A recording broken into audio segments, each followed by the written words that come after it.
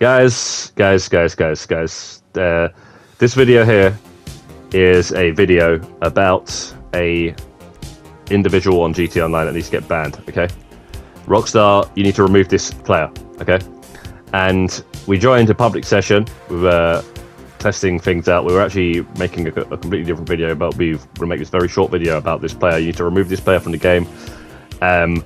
This guy was going around killing people. I do believe he had people with him. This is how these people work. They're not just on there by themselves. Okay, they're in a CEO, and then there's other people and other CEOs, and they're all together. This is how these players always have played. Okay, these sad little individuals. Okay, and how this guy has got away with having his CEO this name, yeah, I don't understand, because this is the only reason I stayed in that lobby for as long as I did. Okay. This guy is basically allowed to have this name in GT Online in 2023. Now, Rockstar, how are you not monitoring these things, okay? Which the entire lobby can see, yeah? How are you not monitoring that so something like that happens, the person gets a warning, and then the second time he gets a ban? Simple, done. As soon as I seen the name, I was like, what the hell did I just see? I paused the game, I went to report him, and also check the information on what I just seen, and then, yeah, as I was going to report him, he's already been reported by God knows how many people in the session because of, obviously, there's something wrong with this guy. And I know at least 2 other players were with this guy, okay, because they were floating around him. He wasn't doing nothing to them. They wasn't doing nothing to him. And with a name like that, you're going to want to do something to this player on GT Online.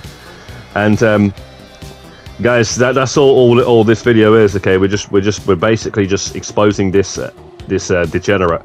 And we'll leave it at that.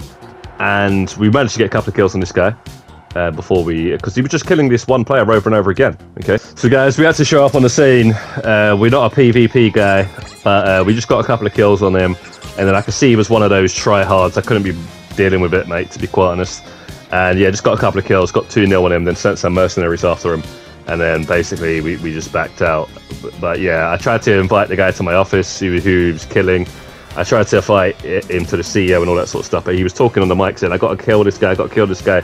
He's got no chance. The guy's obviously experienced at the game. I know he's only level 60, but he's obviously been banned 100 times before and he's come back. He's got a Mark II already, and he's only level 60. So the guys don't engage. I actually don't know why I even bothered, but you know, I don't know. I just seen the guy getting killed a lot of the times, and then I put it so I could hear what was actually going on in the lobby, and then I was like, okay, this guy needs help, so I just decided to help him. Okay, but guys, don't engage these guys, okay? Because they are griefers, and griefers, the game has always swung more towards the favour of the griefer when it comes to PvP if you stop and fight these guys, okay? Right, because they're just going to kill themselves over and over again every time you're about to kill them and all that sort of stuff. It's a waste of your time, okay? Don't waste your time.